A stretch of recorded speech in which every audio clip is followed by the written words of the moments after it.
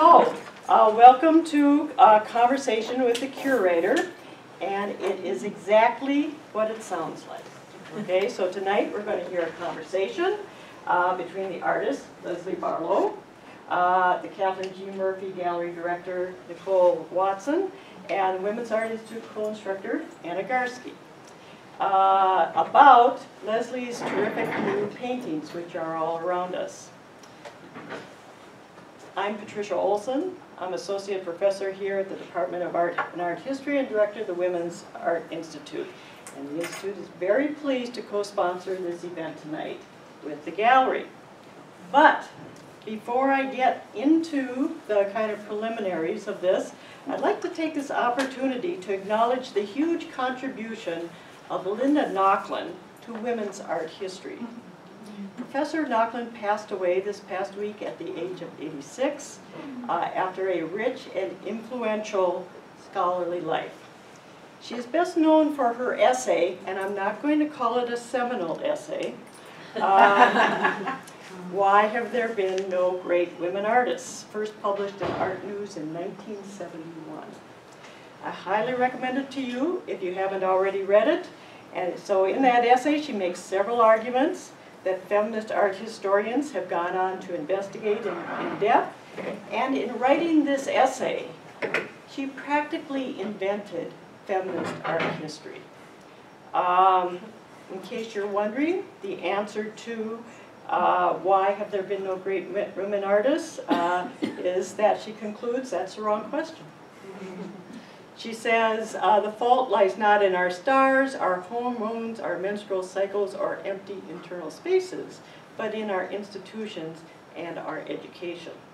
So here's a salute to Linda Nochlin. Contemporary women's art would not be the same without her. Yay. And we'll put her here. Okay, so now a few words about the Women's Art Institute, and then I'm going to introduce Anna, and then Nicole will introduce Leslie. So the heart of the Women's Art Institute is a 4-week summer studio course. It's for advanced women artists every June. Every session is unique, and it grows out of the questions that the artists themselves bring to working in the studio, connecting with content and with history. It's a community that both challenges and nurtures artistic vision. Over the 18 years that we've been offering this course, we've welcomed fiber artists, painters, printmakers, sculptors, ceramicists, photographers, collages, video installation, performance artists, and every combination imaginable. Students have ranged in age from 19 to 78, and they come from all over, but mainly in the Twin Cities area. Participants in the Institute work closely with the teachers, who are Anna and myself, and each student presents a major portfolio of work at the conclusion of the course. We also hear from a dozen local artists and art historians, engendering context and a sense of community. Now, brochures for the upcoming Summer Studio Intensive, which is June 4th to 28th, 2018, this is just a little flyer, and there's some out there that you can grab on your way out if you're interested, but the big brochure is going to be available in January. And if you're interested or know somebody who might benefit, please leave your email at the sign-in sheet in there, and we will be sure you get some information about that. We have a website, too. So, sankate.edu/WAI. Very, very good. All right. It's my pleasure to introduce my co-conspirator at the Institute, Anna Garski. Anna is a magna cum laude graduate of St. Kate. She majored in both studio art and women's studies. And after she finished here, she went on to the San Francisco Art Institute, where she earned both an MFA and an MA degree in History and Theory of Contemporary Art. Last fall, for the Institute, Anna conceived and organized a listening experience and a series of study groups around the book Art on My Mind by the Black feminist writer Bell Hooks.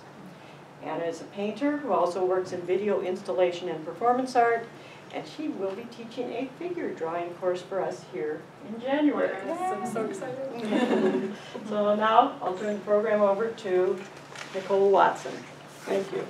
So good evening, great to have so many of you here tonight. Welcome to the Catherine G. Murphy Gallery. As Pat mentioned, I'm Nicole Watson. I'm the director and the curator here. And before we begin, I'm going to do two things. I just want to tell you a little bit about the format. So we're going to have a conversation. Anna and I have developed a set of questions for Leslie, and so we're going to have a little question and answer session, and we'll do that for about 40 minutes.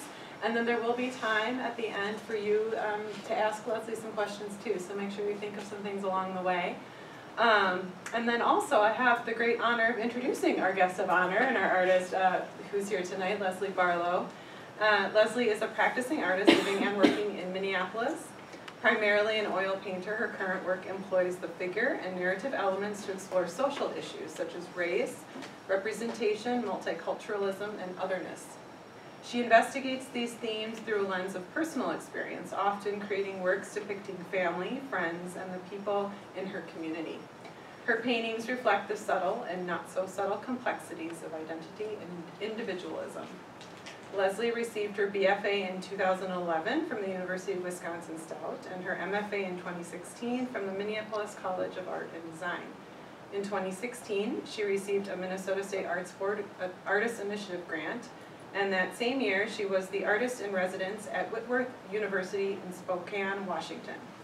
Her work has been included in solo and group exhibitions throughout the Twin Cities, most recently at the Minnesota Museum of American Art in St. Paul, and then also at Public Functionary in Minneapolis. In addition to her studio practice, Barlow currently works as an assistant instructor at Juxtaposition Arts, and she teaches drawing at the University of Minnesota. So welcome, Leslie.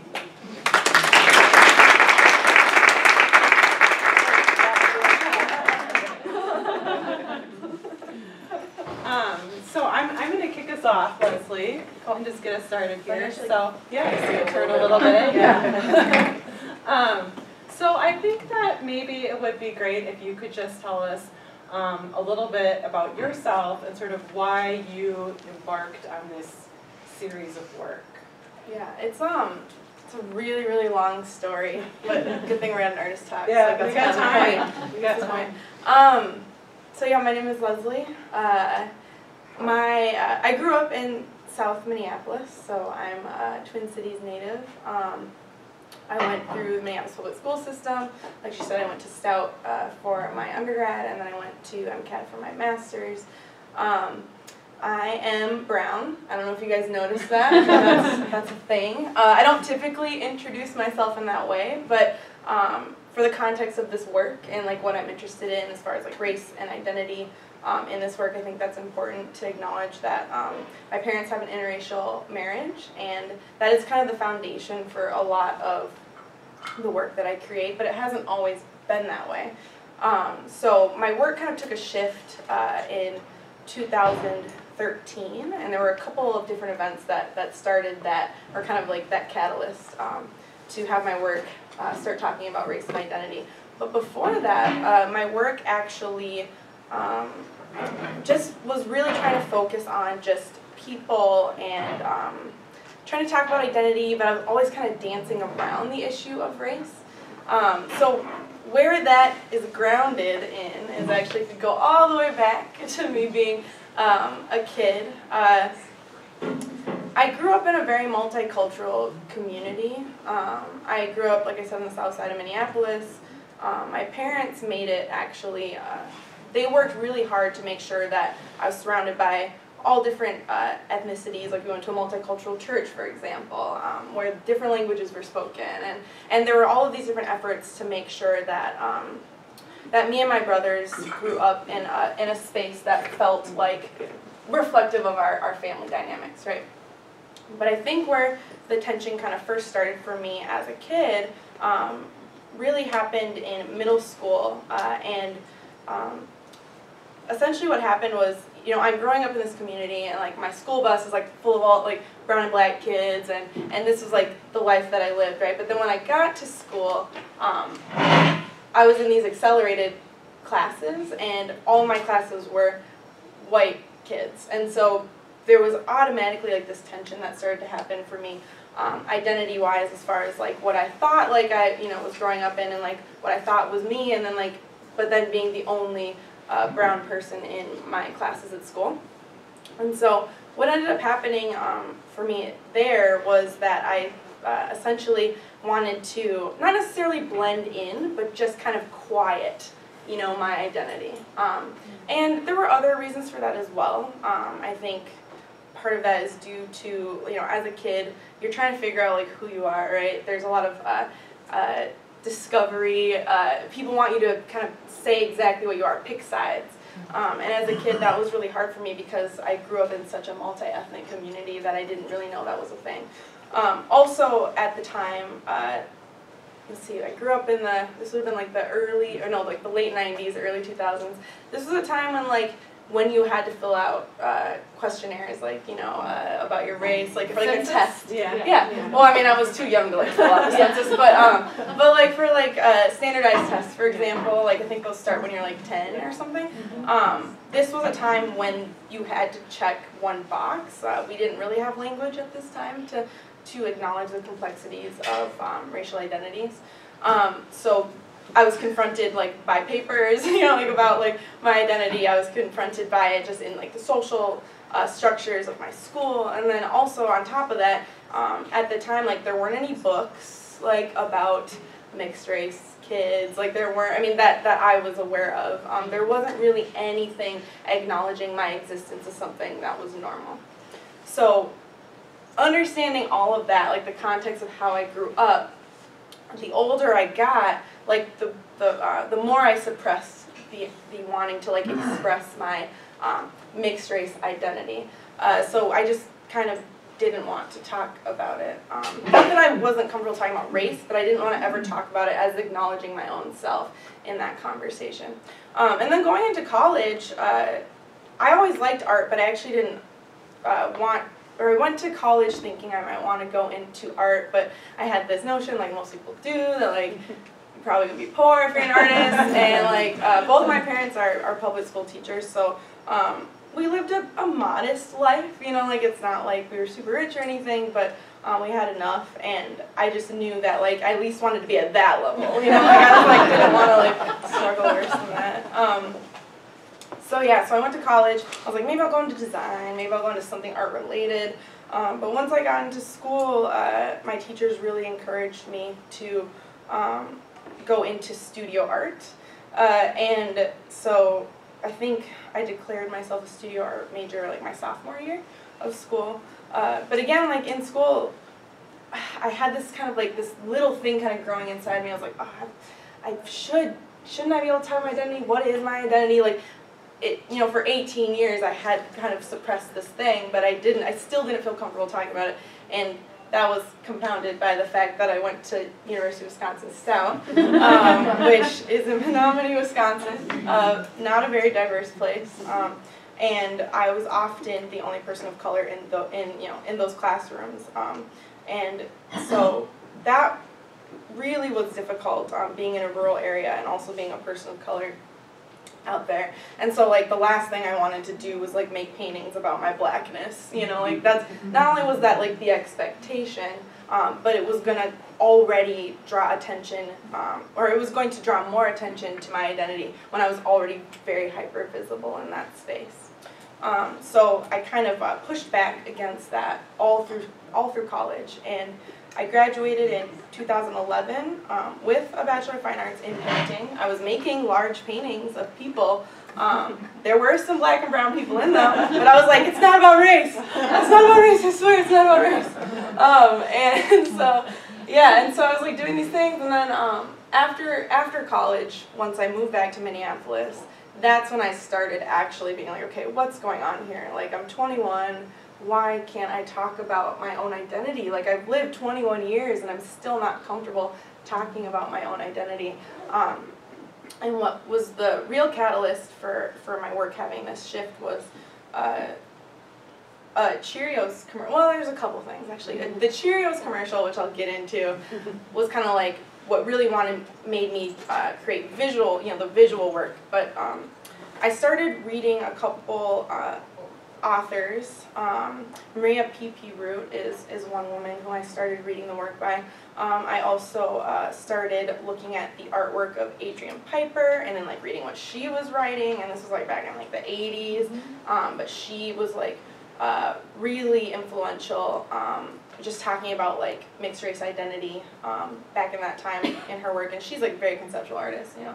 I think she might have a few paintings, but like mostly installation art and some drawings. Yeah, some drawings. Yeah, but then like other totally primarily other stuff. Really heavily steeped in philosophy. Yes, yeah, even on her website, she's like, it's like space and time, and then it says like philosopher and all this other stuff. And then artist, you know.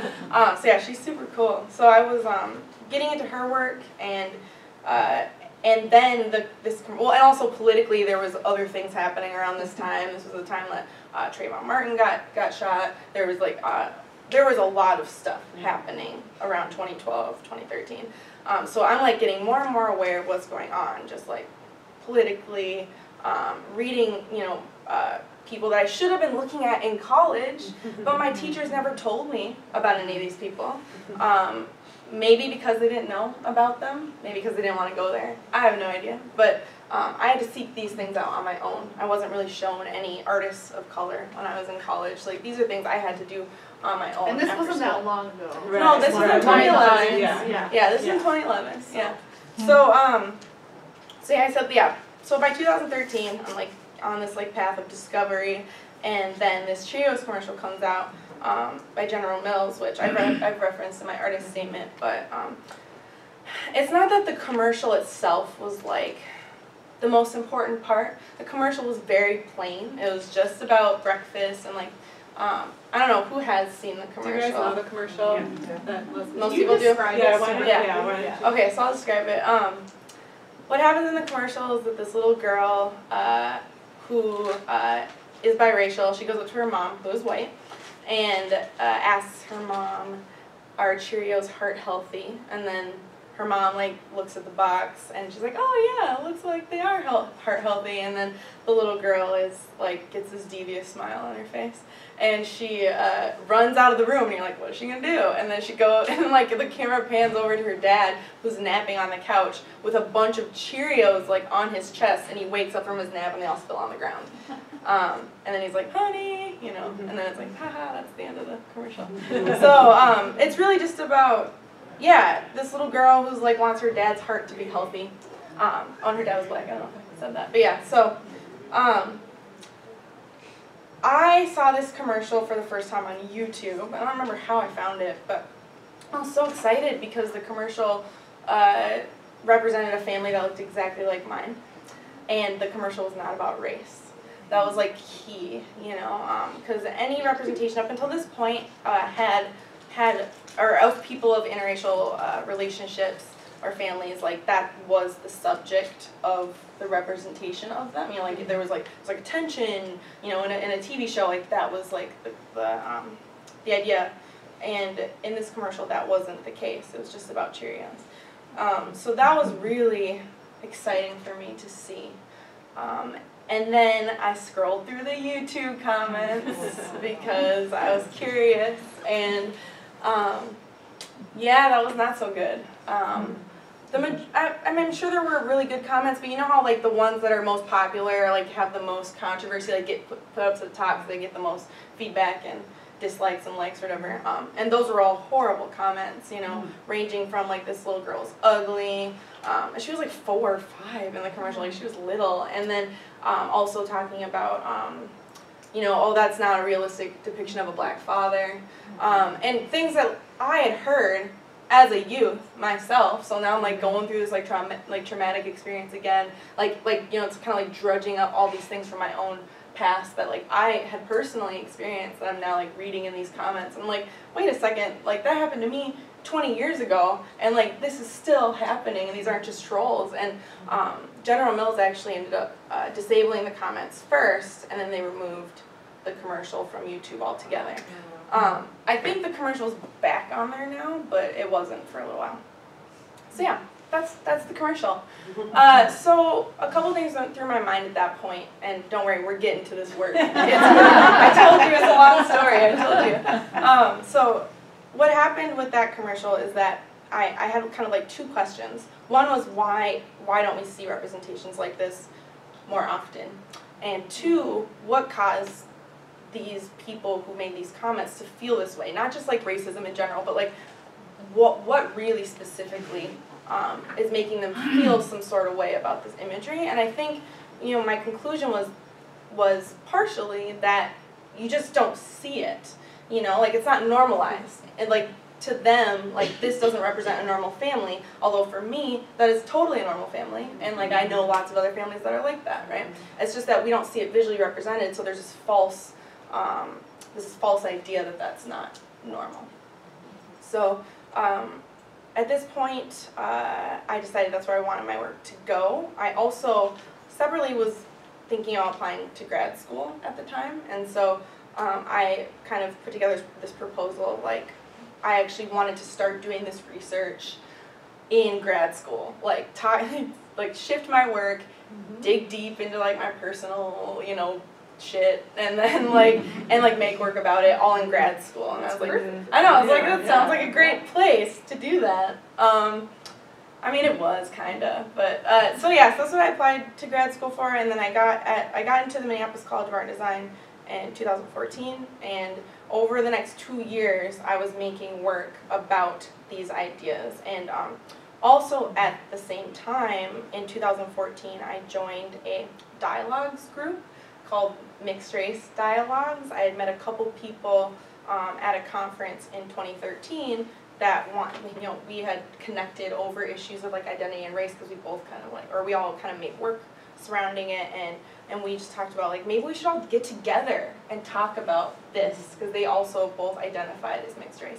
And so I was like, yeah, let's get together and like just talk about it. And like it started really small, and then it grew and grew, and then like it became this monthly thing where like 15 to 20 people at a time are just like getting together to drudge up stuff about their identity, like, and like just kind of try to unpack it in a group setting. It was really healing and I don't know, cathartic. It was awesome. So it was like going through that while I was also making the work. So I had that kind of community support on my like personal identity journey, and I'm making this work. And then in 2015, the Minnesota State Arts Board grant had, you know, like their open call, and I decided that, so you apply in that year, but then it's supposed to, or sorry, you apply for, in 2015, and the grant years from 2016 to 2017. And I knew that 2017 was going to be the 50th anniversary of the Loving versus Virginia Supreme Court case. That Supreme Court case, I don't know how I knew about it, I just always did. I think maybe my parents told me about it when I was young, but I always knew about the Lovings. It was like, I mean... Can we remind everybody in the audience what the significance of that? Yeah. So, Loving versus Virginia, the court case basically shot down the last, what was like 17 or 18 states that had anti-miscegenation laws. It ruled them unconstitutional. So, the Lovings, Mildred and Richard Loving, very adorable last name, but that was their real last name. It was, I think, in the late 50s. They were from Virginia. They they went to Washington, D.C. to get married because you couldn't legally in their home state of Virginia. Then they moved back because that's where their family was, their livelihood, their friends, everything. That's where they worked, where Richard worked. And so that's where they wanted to raise their family. And then the police busted down their door in the middle of the night and arrested them for sleeping together, and as husband and wife, and they went to jail, and then they were threatened with prison sentences unless they moved out of the state. So they did move out of the state eventually, but then they would keep coming back, because I mean, like, that's where their family is, and they're raising kids, and who wants to raise kids alone without the support of their family? So they would get continually arrested or caught, and then, so eventually it went to the ACLU. The ACLU took their case all the way to the Supreme Court, and then there we go. Then the laws got smashed. So you were inspired to make a body of work that coincided with the 50th anniversary. Right, of the exactly. cities. Yeah, because I mean, leading up to this point, I'm like, it's snowballing. Like, all my work is on talking about representation, race, mixed race identity, multiculturalism. Like, it's all happening, and then I'm like, this is like, totally makes sense to have a body of work that coincides with the anniversary, like to really like solidify, this like representation idea, and so that's what I applied for the grant, and then I got the grant, which was fantastic. It was like the biggest grant I've ever gotten, and thank you, Minnesota State Arts Board. And so, 2016, I spent the whole year ideating for this body of work, creating the body of work, and then I first exhibited it at Public Functionary in February 2017, so this year. So that's really the long story of like how I got to this body of work, and really like the goal was not only to highlight the Supreme Court case, but to also just acknowledge the lack of representation of diverse family dynamics. 50 years later, right? Yeah, Right, 50 yes. years later, right? Like that was the whole point, is like trying to acknowledge that this is not that far away. Like it was only 50 years ago, and people always wonder like, well, why are there still, why are we still have racial tensions in this country? I don't understand. It's so far away, but like it's so recent. I mean, obviously, well, now that Trump's elected, we all, which is very clear. But like, I'm just saying, like before even that, like people were just like, oh, I thought we were post-racial, and that's just not the case. And so, I was trying to acknowledge that, also celebrate the court case, and celebrate these beautiful families. So, yeah. Who are the people in your portraits? They are all families from the Twin Cities area. I wanted it to also be a reflection of this community. This is where I grew up. I wasn't trying to explain families' lived experiences. Not that I know everything about the Twin Cities, but like from some other place. Like I really wanted to ground the work in this community. Some of the people I know. Some of the people are people I grew up with, friends. On the very back wall there, those are my grandmothers. So I do know them very well. And that painting is such a show. I love that piece a lot. And then other families, because this isn't all the work. There's actually 5 other paintings in this series that aren't in this space. The other families are people I was introduced to through the project, through the mixed race dialogues group that I mentioned earlier. They had recommendations of people, and actually one family that's not here, they're kind of like the really unique one. They read about my work in the paper, contacted me, and were like, "Can we be in the do you have space for us?" And I was like, "Yes, I do," because they were actually the only couple that was alive and remembers the court case. So they really wanted to be in the project. That painting was in your public. That was in Public Functionary. Yes, and they were at your talk. Yeah, they were. Yeah. It was neat to meet them in person. Yeah, that was really pretty cool. great. Yeah. Yep. Yeah. I want to kind of talk about a few technical aspects of the work that's in the gallery space. I notice, looking around, looking at all these pieces, that there are, you've incorporated the use of fabric. I've seen other pieces of yours where you've incorporated printmaking techniques, sewing, and I wonder if this aesthetic choice reflects kind of the nature of a pieced together intersectional identity for you. Am I right in kind of? Yes, yes, you're exactly right. I'm wondering how you came about that technical choice of choosing to use alternative materials that paint upon. Right, right. Well, yeah, what you said is definitely part of it for sure. I think also I was just trying to figure out how to communicate a new language of complexity, and so I didn't want to just only use oil painting. And I know collage is a really good metaphor for that, talking about disparate materials coming together to create something whole and new. So you could look at that as a metaphor for mixed race identity if you want to. I think also really it's just, yeah, just trying to talk about like a new language. Like the reason I'm really kind of going for this kind of quilting feel is because the quilt holds a lot of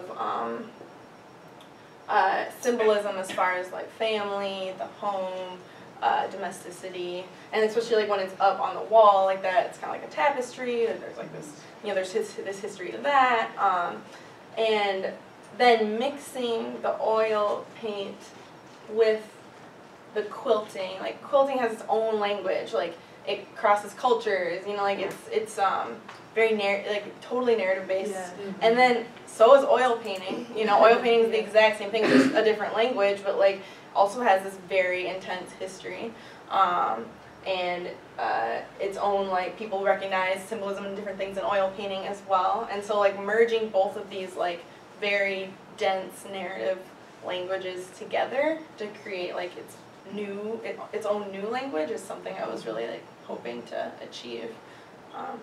Yeah, with it. I'm going to kind of continue with the technical aspect too.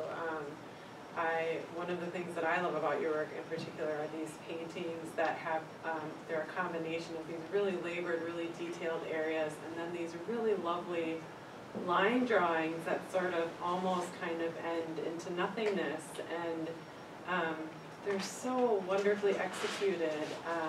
And they work so beautifully. It's such a cohesive show, even though you've got some of these compositions feel kind of different from one another.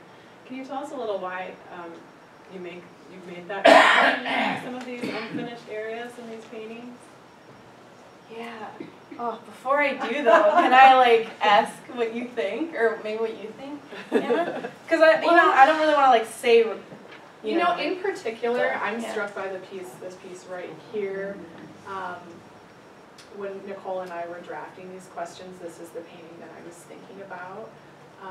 And really just sitting with it and wondering why intentionally is the hand over the face bleeding into the decorative pattern of the fabric in the background.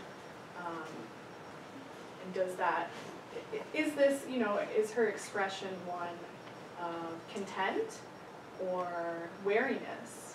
You know, there's an ambiguity there. There's a closeness, but also maybe a sense of desire for separation or disconnect from being ogled, even. I don't know. But I was thinking about this piece in particular when we were kind of framing that question. Yeah. But certainly it occurs in almost a good number of the pieces in the space. For sure. Yeah, I like that. I mean, it's different for every piece. You know, like I do approach each of these paintings individually. You can probably tell. Like, you know, there's threads, of course, as far as like techniques I'm using in each painting, and then they're all under this umbrella thematically. But really, each piece stands alone, and so like I am approaching those spaces and those choices individually in each piece.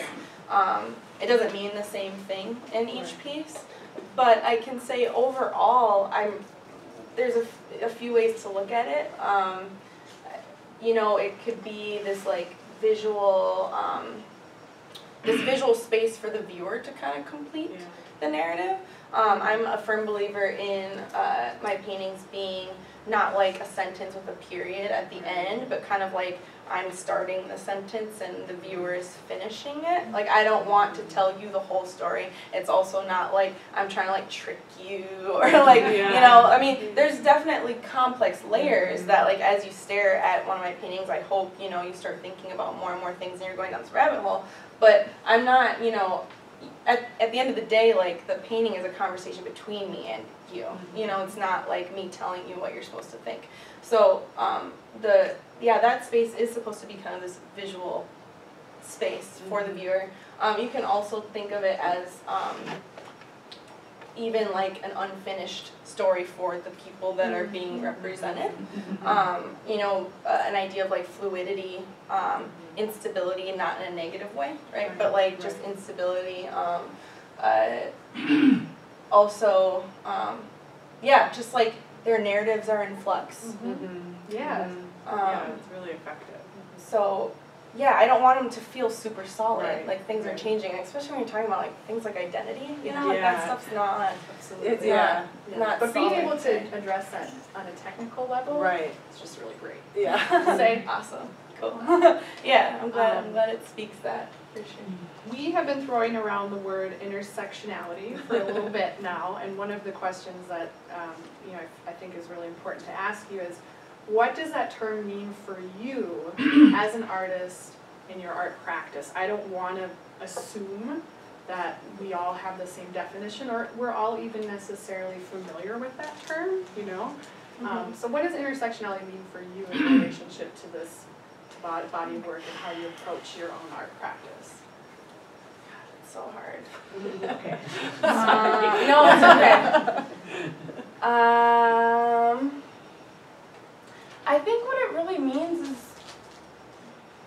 I mean, I think about intersectionality a lot, and it subconsciously is feeding into the work all the time.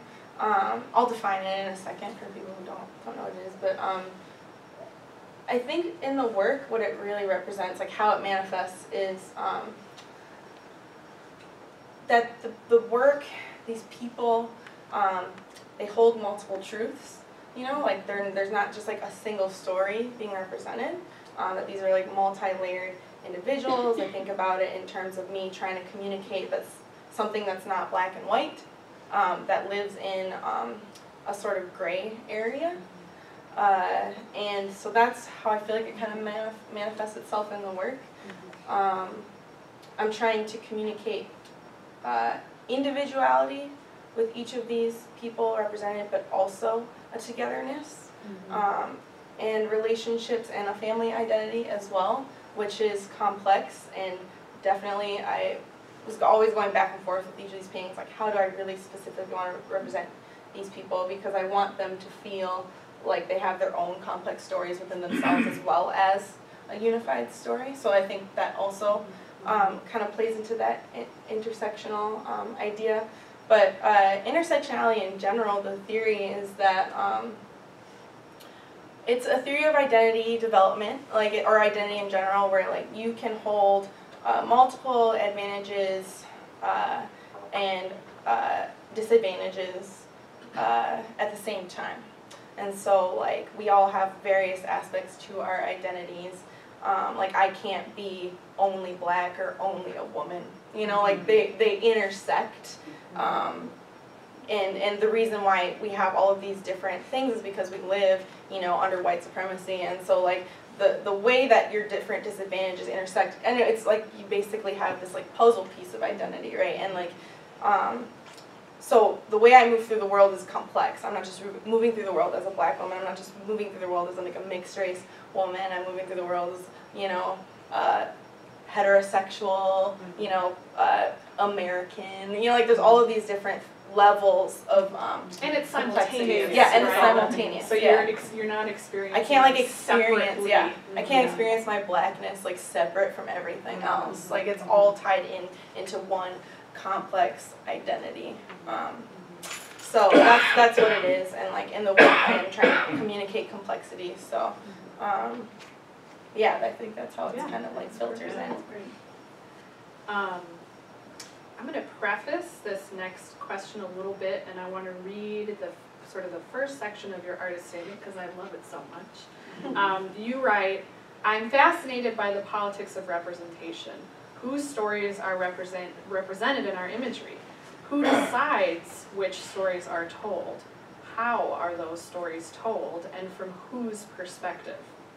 So these are just brilliant questions that you've laid out for yourself as, you know, a way to approach your work. And when I encounter your work and this particular body of work, I'm again struck by the intersectionality of the work, the fluidity of the interracial individuals and couples together. And I'm wondering how you, I think you've successfully done this, but how do you move beyond a singular story of identity in your work? Yeah, I guess I kind of already talked a little about that, but really just trying to communicate complex narratives. Historically, I'm sure many of you guys have seen paintings of people before, but historically there hasn't really been a lot of representations by or of people of color historically in our Western canon of art that we're taught in school. And so what my goal is to like complicate those representations, like, you know, complicate blackness, complicate just like race in general, because I think people really struggle with ambiguity. And so I'm trying to, yeah, just communicate something complex about these people and these relationships, beyond just like a, you know, one note or like something that's. And there's not one representation of a mixed race identity. No. Right? Yeah. Like when you look around the room, there's very different types of couples, but also family relationships that are represented. Well, exactly, and I think, I mean, that's obviously something I'm trying to get at too.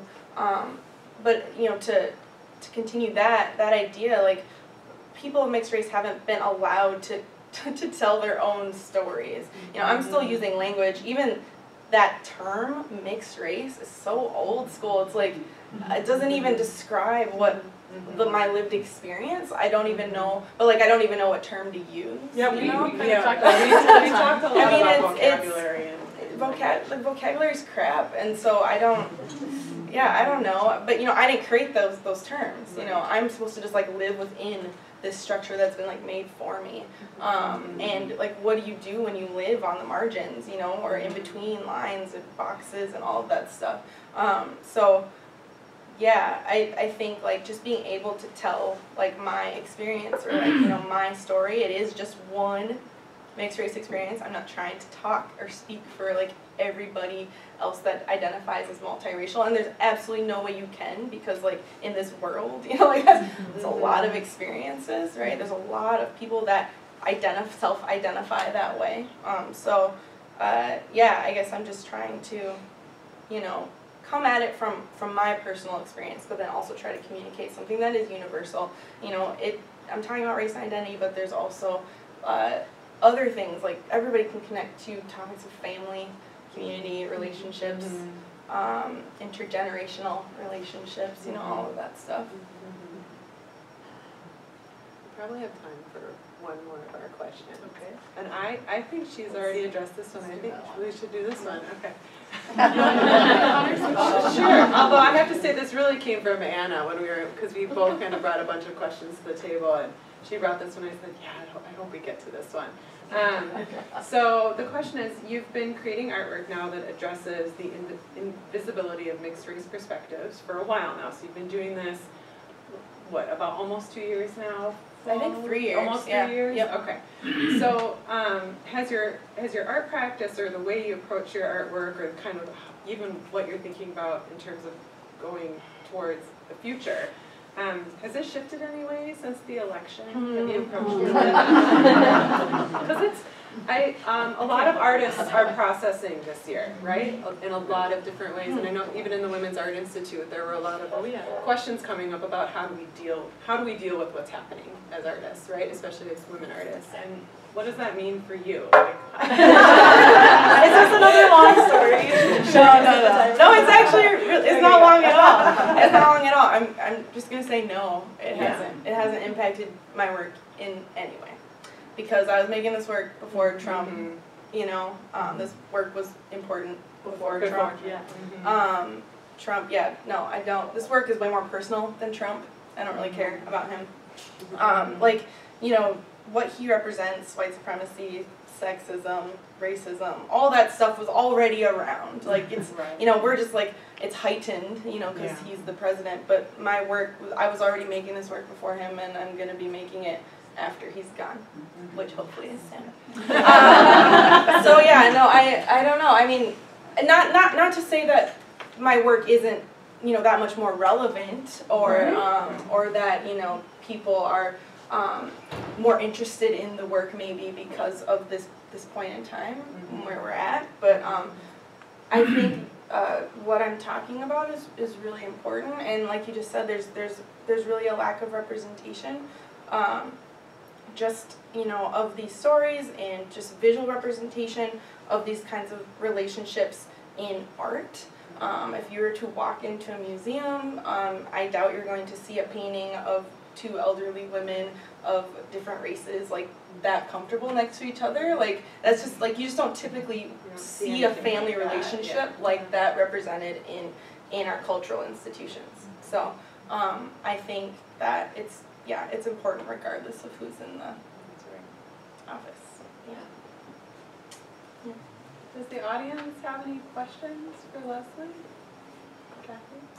I'd just like you to, first of all, thank you, your candor and what you said is fantastic. Speak to the shapes of your paintings and the use of garments and size, because they obviously, you're choosing that, and I'd just like to hear what you have to say. Yeah, so that's like 3 questions in one. I don't know if they. I'll go backwards. The size, no, it's okay. The size, I don't know, I've always painted big. That's not really a good answer though. I think I choose the size. It's almost life size. Well, one of my grandmothers are larger than life, but everyone else is like almost life size. I think it's a very approachable scale. I think that it helps you like feel like these are real people in the space. So that's important to me. I have painted small before, totally different feeling. You know, like these people, you really have to like think about them as real people and bring yourself into their spaces. So scale, yeah, is definitely important. The grommets, I got the idea from one of my favorite artists, Kerry James Marshall, who does that with his work. I actually prefer to paint on panel. So all of the paintings that you see here that don't have grommets are on wood panel. But I wanted to start experimenting with shapes and scale, and you can't get a panel that's 5 feet wide. And plus then I need to rent a truck, and there's all these other like things. So I was like, oh, how do I get bigger? But like actually, how am I able to do that with like my limited resources? And so raw canvas made the most sense. So then I looked at like artists like Kerry James Marshall, for example, who works so large that he can just roll up his painting and ship it somewhere, and it's like way cheaper than, you know, a $2,000 crate for a 5-foot painting, you know? So part of it is that, like I was thinking, how can I get big, but also make it feasible for myself and where I'm at in my career. And then ovals versus squares versus rectangles, I don't know, I kind of like allow the narrative I'm trying to tell dictate what the piece is gonna look like. That informs the color, it informs the shape, it informs like everything, how much I want to leave, you know, paint in, and how much do I leave unresolved. Like all of that stuff like is based on first and foremost like the people in the painting and like the relationship I'm trying to communicate. So yeah, but I mean the ovals are also like I mean there's like a tradition. Right, exactly. No, that's what I'm seeing. Yeah. You're taking a contemporary totally and putting it back into history. Yep. Using that. Exactly. Yeah, and that's for sure an acknowledgement that I'm making with that too. Thank you. Yeah. Just related, you visit your subjects in their spaces, is that correct, right? And are you photographing them?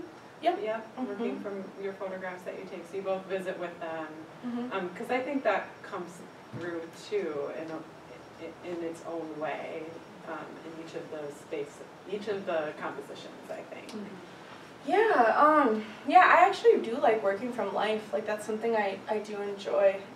But not when you're working with families and kids. Like that's just not possible. And also I don't want it to feel stiff like that. Not saying I couldn't like, you know, push it in a way that would it, but I just knew that like with the time constraint and like my resources that I had, like it just made sense to photograph them.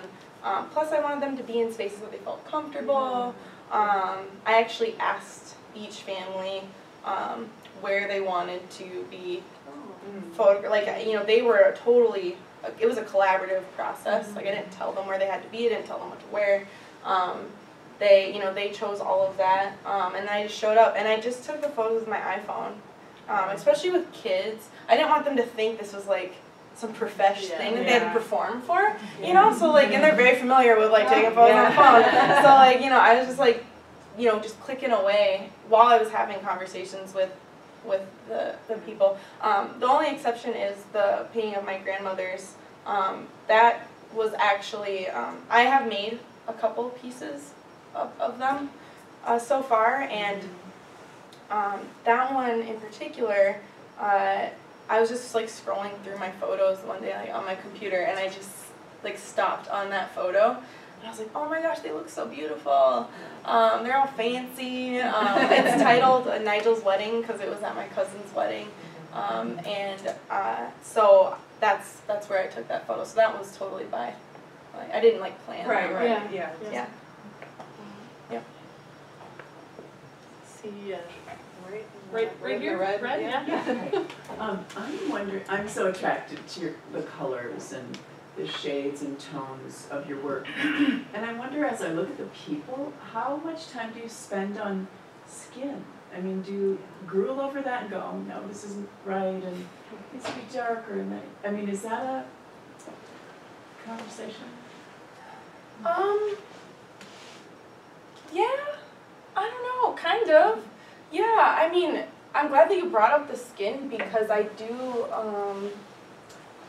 I do really love making skin very colorful. I mean, when we're talking about race, we're talking about skin color, right? Like, a lot of the time. And so I really, I do focus on that a lot. But as far as like color choices or anything, I have to be honest with you, I've just been painting for a while now that like the color choices, it does kind of just happen intuitively. Yeah, I'm not like thinking like, oh, this like for sure needs blue right here. Like it just kind of naturally happens as I'm painting. But I am like, have you seen one of my palettes before? Like a picture of my palette? I don't think so. I don't know, on social media I post pictures of my palettes. So my palettes, like I'll have like 50 colors minimum mixed out beforehand. So I'm not working, I rarely work from a color straight out of the tube. They're like secondary and tertiary colors are like all spread out on my palette pre-mixed. I'm an oil painter, so those colors will last for 6 to 7 days if I wrap them really nice. So then I'll have like a good solid week session where I'm painting that painting with those colors. So like all the colors are somewhat predetermined. I'll even mix those colors in with each other too, so by the end my palette looks totally messy. But in the beginning it's very organized. So yeah, color is very important to me, but the process of like which colors to use is more intuitive, like once I'm actually painting the picture.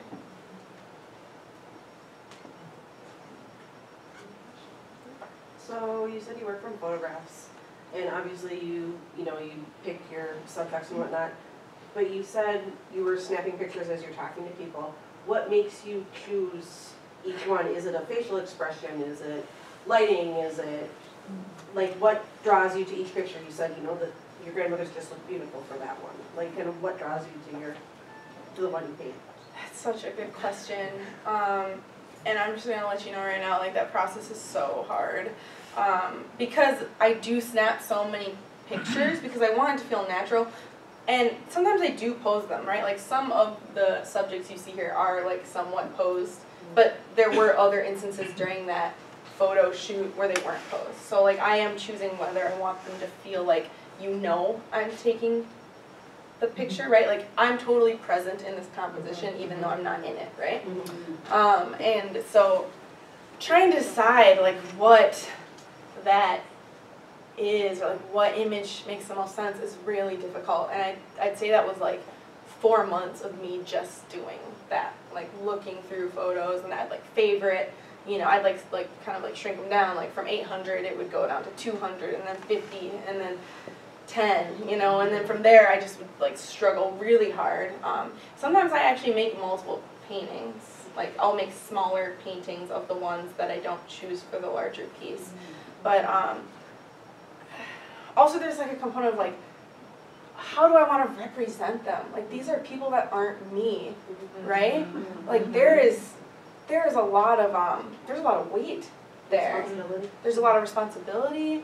There's I want to honor them, but I also want to represent them authentically. But I don't want to like idealize. There's all of these like layers when you're painting other people. That is yeah, so complicated.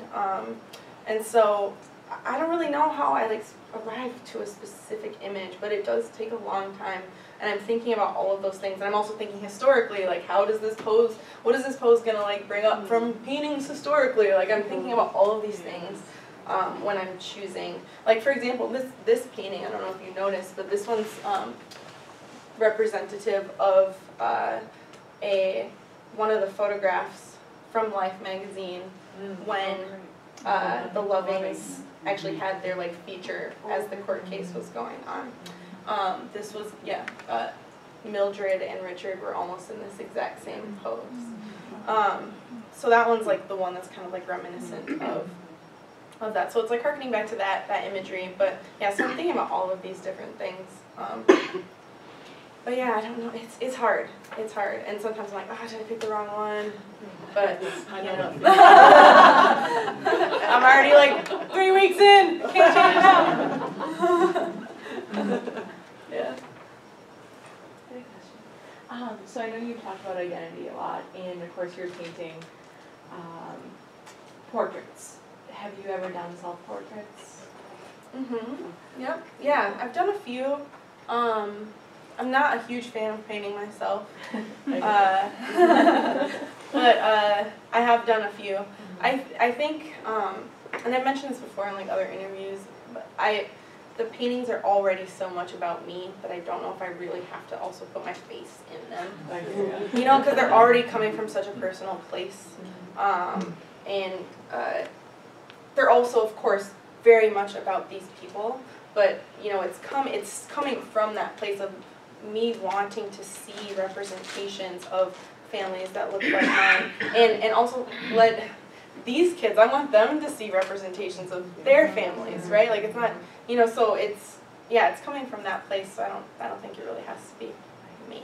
Yeah. And they're representative of the relationships that you have with all of these different people. Well, right, yeah. Even the people that I did just meet for this project, like, you know, by the end of like a 2-hour photo session, like that's about race and identity. Like, so you're like talking about some pretty intense things like right off the bat. Like you feel like you kind of know these people, you know, I don't know. So yeah, it's about those relationships too, for sure. What you're saying. Amy, did you have a question? I had a question, actually. Thank you. In the process of making this work, did your understanding and maybe even definition of family change? What it means to be a family? Did it change?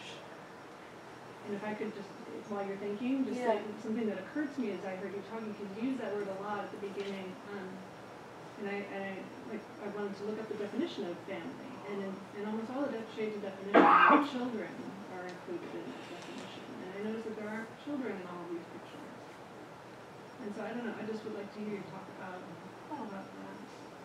Yeah, I don't know if my personal definition of family changed, but I was consciously trying to represent a multitude of like family experiences, or you know, just have like different types of families represented, different stages, you know, like so. It's obviously a very young family, also represented by the video game controllers. Yeah, you got young kids, you got older kids. Yeah, I don't know, I just wanted to try to represent a diverse, you know, have a diverse representation of what family means. Because that, going back to that Cheerios commercial, like that was one thing I realized. I was like, wow, these people don't think this is a family. And so like their representation, or their idea, their definition of family is so limited and small, you know, and I was like, mine's not as small as that, and like how big can I really make it, you know, in this series. So Gender and sexuality wise too. yeah, for sure. Yeah. I mean, obviously not every type of family is represented here. I wish I could make a million paintings.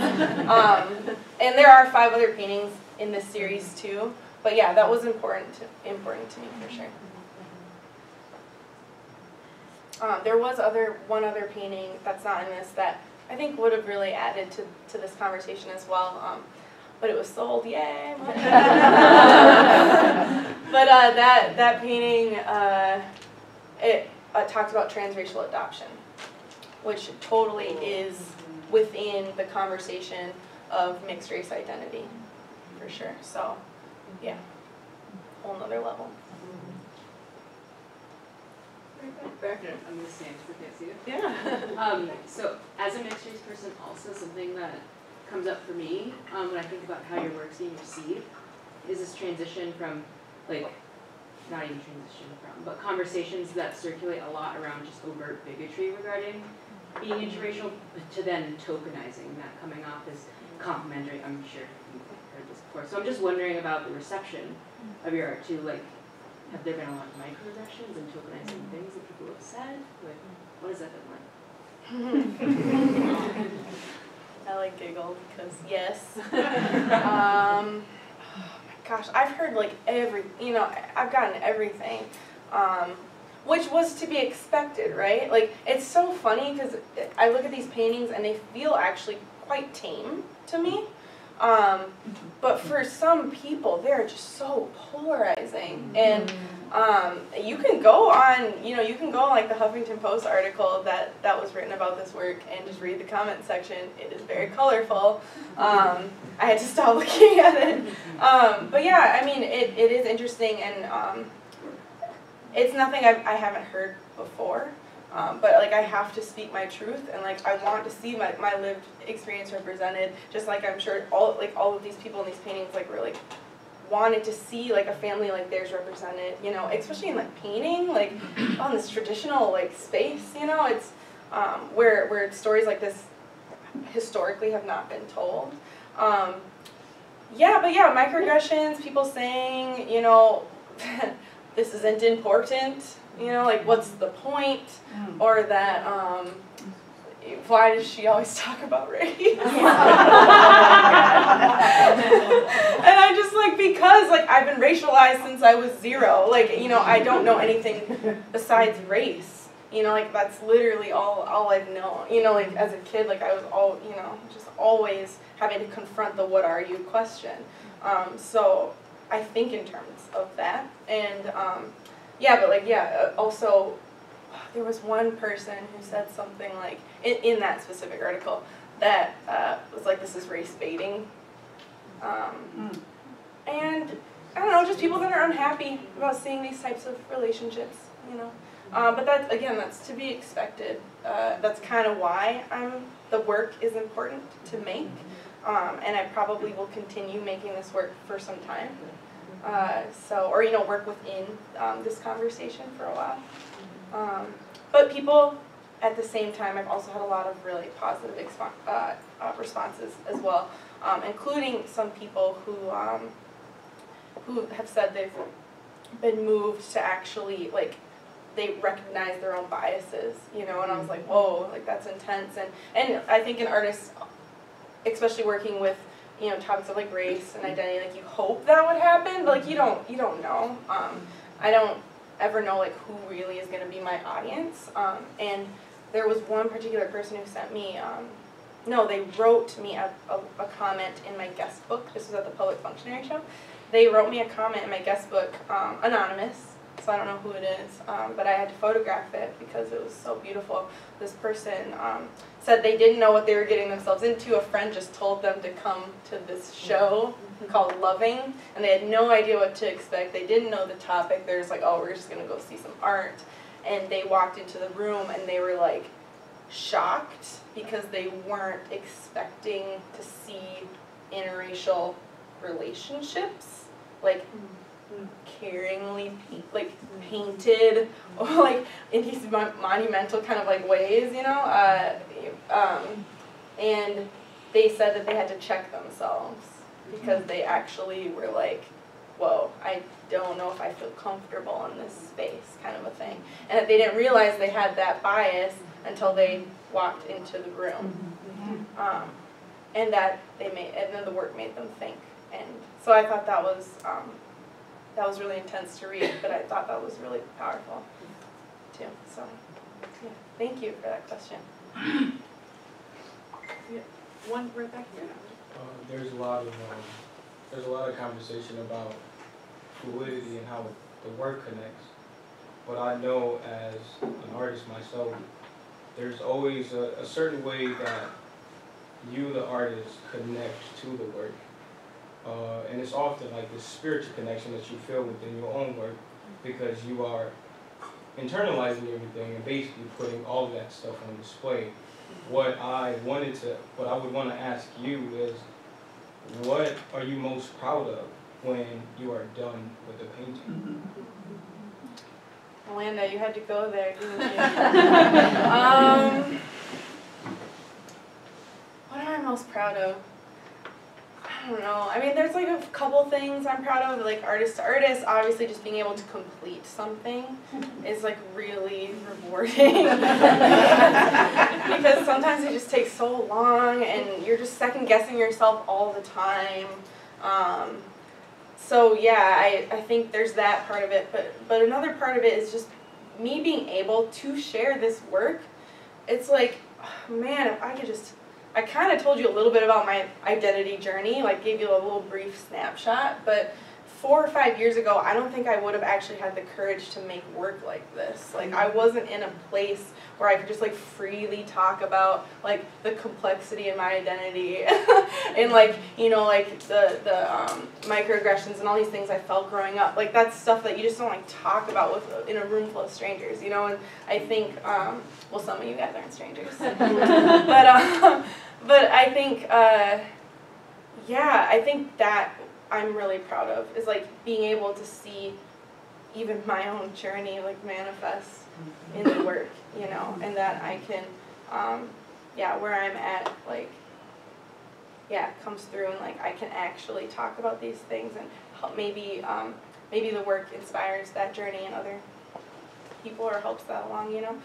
This isn't the only thing I'm like doing in this realm. We didn't talk about it, but I also helped organize the first ever Midwest Mixed Conference, which happened this summer, with other activists, organizers, artists, and anybody could attend. Anybody who's just interested in talking about race and identity, you know, and that was extremely powerful because you had so many people there. Wait, and it was Midwest, so I'm talking like, it happened here in St. Paul, but we had people from Chicago, we had people from Kansas, like, that drove up here to like talk about their personal identity journey at this conference. We didn't know what to expect. It got almost 150 people there. And you had people all over the spectrum. Like, some people were like super woke, like know everything about their identity, just like want to talk about it. And then you had people who are 40, never, you know, confronted like the trauma that they went through as a kid and like trying to like, you know, understand their identity. So it's crazy. So like I hope that this art can kind of be, you know, I don't know, helpful in that way too. It was at the conference too, but yeah. Does that kind of answer your question? For sure. Chris, did you have a question? Yeah, I saw the Carrie James Marshall retrospective in New York. Did you see it? Yes, I did. Well, I saw it in Chicago. Okay. Yeah, so good. Oh my God. So good. What? And I'm wondering if you're in conversation with him at all about. Well, you could be. You could be about what he does. I mean, he used. I read his explication, and he uses 7 different shades of black to paint his figures, and they're monumental, and they're like so vivid, and I can just imagine the kind of pushback he's gotten around his work for saying, you know, these people are black, and you know, there's no getting around what you are looking at, and they're just so beautiful, and that he used 7 different shades of black. I was just like so struck by that. I could only come up with like 4 or 5. So anyway, I just wonder if you've thought about contacting him and sharing your work with him and having some sort of, you know, Meeting of the minds. Yeah. Yeah, no, that's contacting him. I don't know. I guess I'm a little nervous, but it's funny that you asked that question because I just got a text from a friend of mine, a mentor, who's also an artist. She lived here for a while, Caroline Kent. I don't know if you guys know her. She's an abstract painter, but now she lives in Chicago, where Carrie James Marshall lives.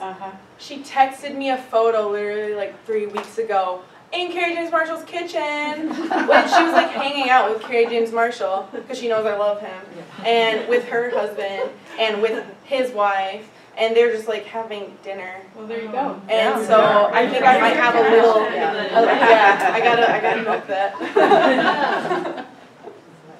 Yeah, but yeah, so hopefully someday soon that'll happen. I think that's a good place to end it, right? Thanks, then. Thank you, everyone, and thank you, Leslie, so much. Thank you guys.